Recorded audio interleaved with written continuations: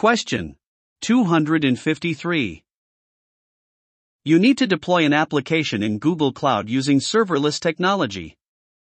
You want to test a new version of the application with a small percentage of production traffic. What should you do? A. Deploy the application to Cloud Run. Use gradual rollouts for traffic splitting. B.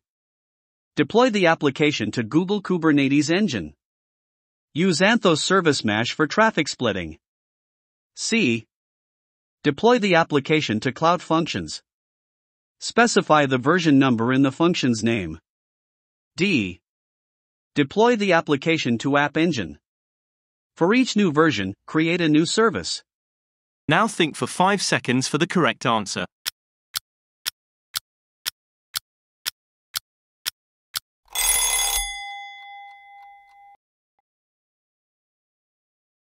Correct answer is A.